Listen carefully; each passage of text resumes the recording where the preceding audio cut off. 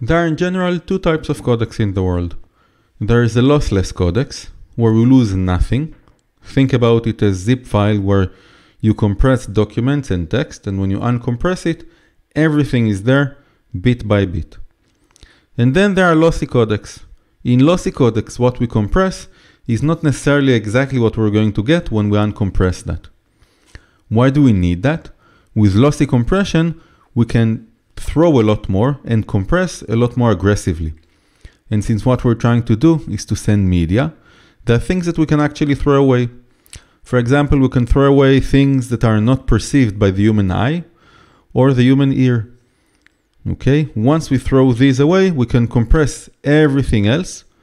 Okay, and the purpose of lossy codecs is to do that.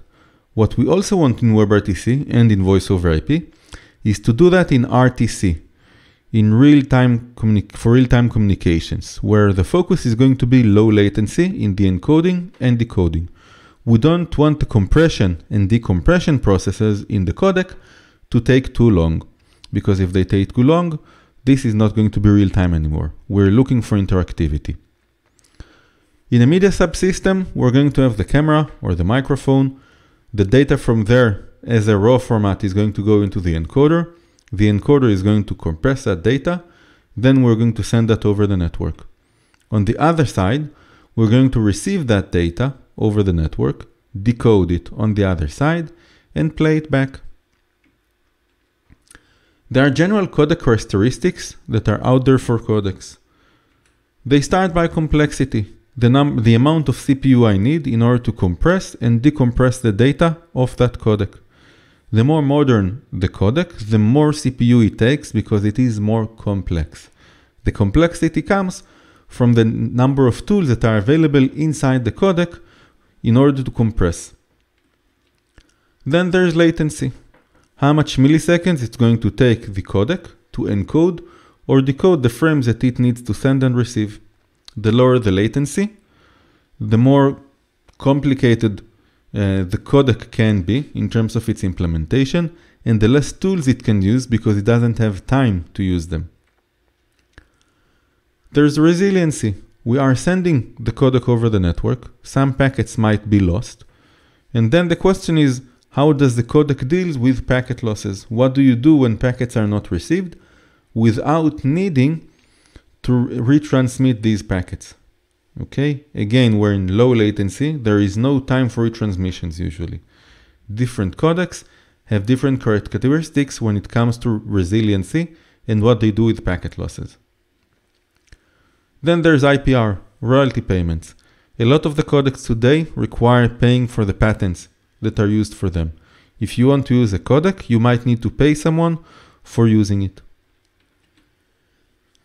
And there's popularity. How much popular a codec is, what's the ecosystem around it, who is using it. The more popular the codec, the easier it is going to be for you to use it and to find developers and people that know how to use this codec that can help you with it. Then there's support, both software and hardware. This is related to the ecosystem and popularity because codecs that have hardware support are going to be easier to use and they are not going to take the CPU out of your machine. They are going to take it from the hardware instead.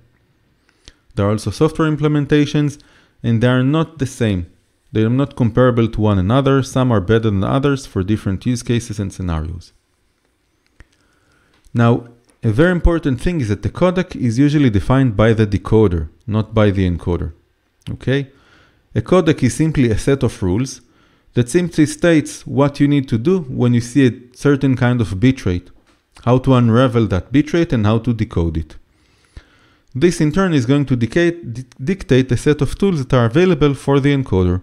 So now the encoder is a bag of different tools, and then the encoder needs to decide which tool to use when. And the encoder's complexity and efficiency is going to depend on the implementer, the one that have written that encoder, because different encoders of the same codec can produce different results. Some might take more CPU, be more resilient, less resilient, low latency or high latency for the time they take to work. All depends on the implementer. In WebRTC, we have different media codecs. The mandatory to implement are G711 and Opus for the audio codecs. G711 is narrowband, selected because it is PSTN and voice over IP interlocking. And Opus is a very flexible audio codec that provides anywhere between narrow to wideband support of audio. We've got DTMF as a kind of a codec, as well as VP8 and H.264, two video codecs that are supported in WebRTC. VP8 is Google's open source codec, whereas H.264 comes with MPEG-LA licensing and requires IPR. It requires paying patents for using it. In the browsers today, we've got more codecs available than the ones that are mandatory to implement. VP8, H.264, and VP9 are all available across all browsers. HEVC might be available on Safari, but not for WebRTC today at least. AV1 is available on Chrome, not really available on Edge, but should be, because Edge and Chrome are the same browser, and it's not yet available on Firefox and Safari. You can check out more terms in WebRTCglossary.com or go to check my training courses on WebRTCcourse.com. Thank you.